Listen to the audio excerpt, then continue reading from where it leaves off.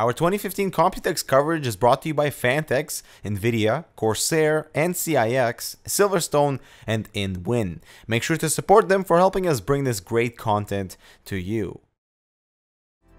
RGB lighting on the motherboard. You guys knew it, we knew it. It was just a matter of time. At Computex, we've stumbled upon the MSI X99A GODLIKE Gaming motherboard that seems to really have it all. Aside from the traditional black and red MSI color scheme, we are seeing motherboard manufacturers including these steel reinforcements on all of the 5 PCI lanes for supposed long-term structural integrity of the PCI lane, so it does not bend.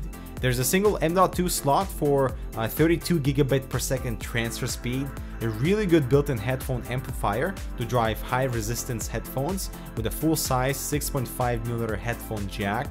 There are 4 USB Type-A ports, Killer LAN double-shot X3 Pro with dual gigabit Ethernet and built-in wireless AC for awesome Wi-Fi connectivity and network, and a single USB C-Type port because you cannot just not have one. But to highlight one of the features they were really excited to show off is Mystic Light.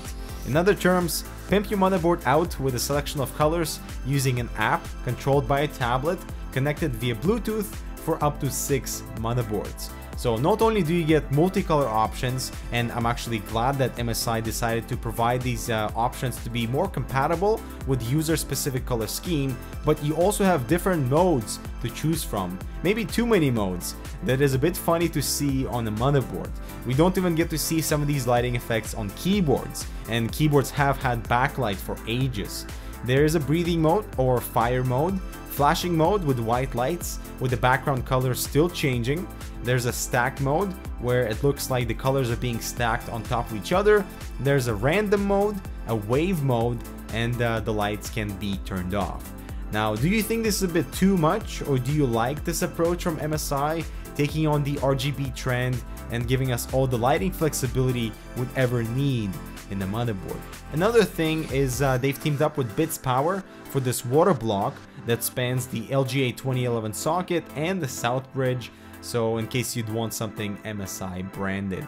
All in all, the X99A GODLIKE Gaming is a seriously loaded motherboard with style, and I think it's a matter of time until we see RGB implementation on the rest of the competing motherboards.